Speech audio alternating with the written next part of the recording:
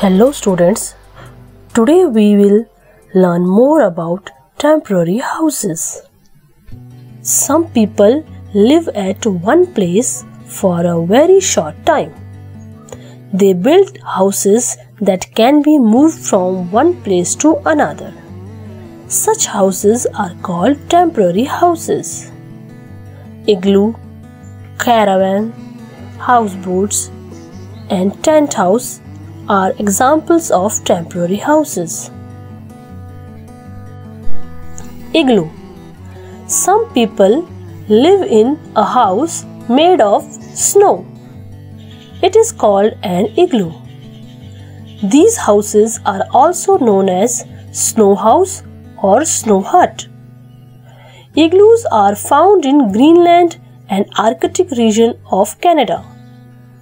People who live in igloos are called Eskimos. Igloos are made of snow and ice blocks. Though they are made of ice, they are warm inside. So students, what is igloo? A house made of snow is called an igloo. Caravans. In the ancient times, some people used to carry their goods in block carts and camels. They used to move from one place to another in groups in search of market for their goods. Such people were known as nomads. Their moving houses were called caravans. Nowadays, a caravan refers to a special vehicle which has all the facilities of a house. Caravan is a house on wheels. So students, what is caravan? Caravan is a house on wheels. Next, houseboat. A houseboat floats on water. In India, houseboats are found in Dal Lake, in Kashmir and Kerala. Such boats have all facilities of a house. Next, tent house.